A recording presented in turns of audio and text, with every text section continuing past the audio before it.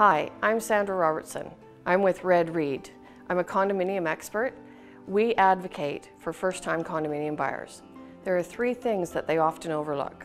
Firstly, bylaws. The bylaws are the rules of the condominium corporation that you must live by. Can you imagine not having your documents reviewed and moving into your new condominium, finding out that a month later, Fluffy is being evicted? This would be devastating to the family. Secondly, special assessments. Most condominium buyers are quite concerned about the cost of buying their condominium. A special assessment is a cash call over and above your condominium fees that are due every month. We can help predict whether there's going to be a special assessment in the corporation by reviewing your documents thoroughly.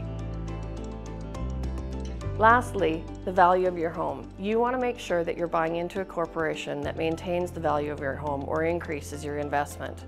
We can make sure that that happens by doing the review of the documents thoroughly before you purchase. The number one mistake that a condominium buyer can make is not having the documents reviewed by an expert. Please contact us, reach out to us with any questions or concerns that you may have. Thank you.